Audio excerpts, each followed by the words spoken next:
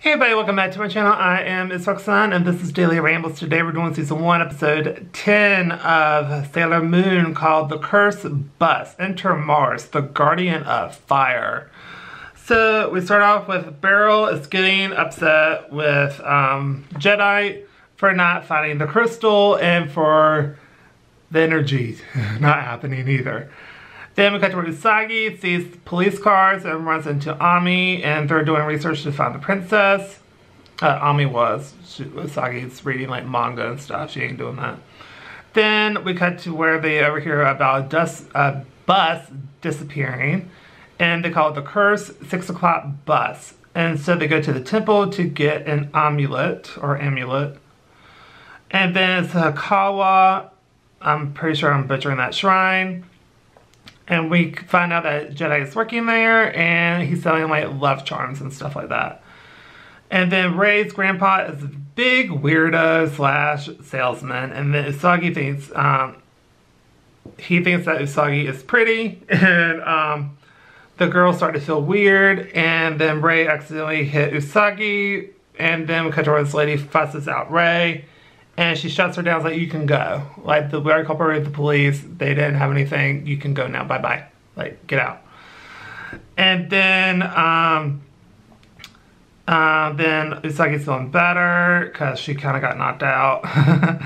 Then Luna tells Usagi to get Ami. And basically, there's weirdness with the girls waiting for the bus.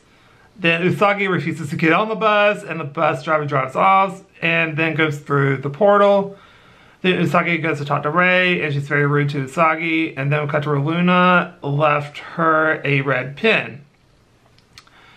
And then we found out that the love ambulance are behind it. And then Ray doesn't trust Jedi. And then we cut to where Luna gets Usagi on the bus with the disguise pin as like a airline attendant, which makes no sense. Oh, my battery's dying. Fun. So anyway, crap. So they go, but Ami's too late, and then Ray confronts Jedi, and he sends her through the portal where Usagi's already in the portal, so Usagi transforms. Then Ray starts glowing, because she got the monsters holding her up, and her forehead is glowing with Mars.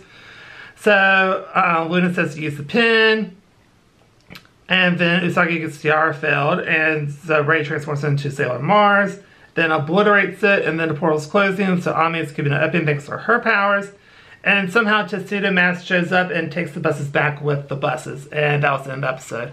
I give it an A, just because Tuxedo Mask just sat back and did nothing, and I was like, how did you even get there? I don't understand. It was weird. Anyway, that's going to do it for this video. So this video, please go to like, comment down below, tell what you think. Do you agree, disagree, tell your thoughts down below. Don't forget to subscribe, because that's all the channel a lot, and I'll see you on the next video. Bye. Wow, that was fast, dude.